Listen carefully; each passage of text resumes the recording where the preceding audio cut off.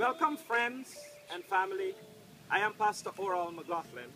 We're gathered together in the sight of God and in the presence of this company to join Brent and Mary Ann in holy matrimony, to honor their love and commitment to one another, and to support their decision to become lifetime partners as we consider the sacrament of marriage.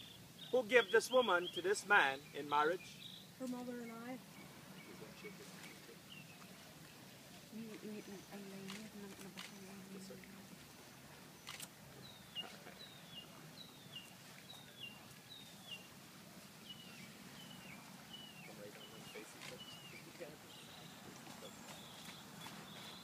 Understanding today that marriage is not merely living for each other.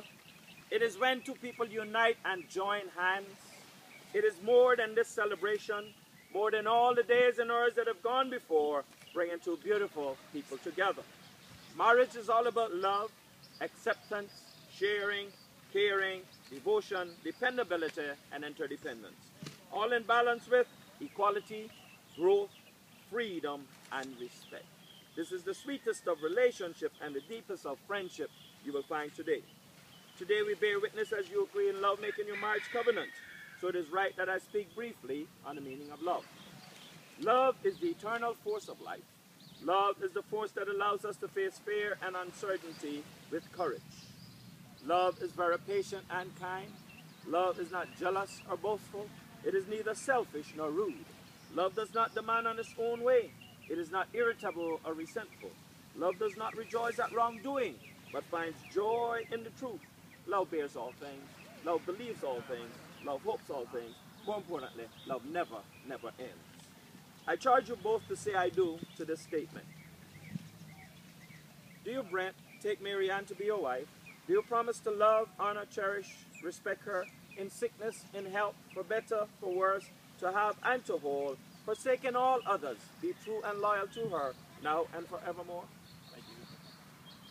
Do you, Mary Ann, take Brent to be your husband? Do you promise to love, honor, cherish, respect him in sickness, in health, for better, for worse, to have and to hold, forsaking all others, be true and loyal to him, now and forevermore? I thank you. You may be seated. Today you have established a way that grows before you, and there's a little poem that says it all. The way is long, go together. The way is difficult, help each other. The way is joyful, go in love. The way grows before you, together begins. The vows you're about to exchange will join your lives.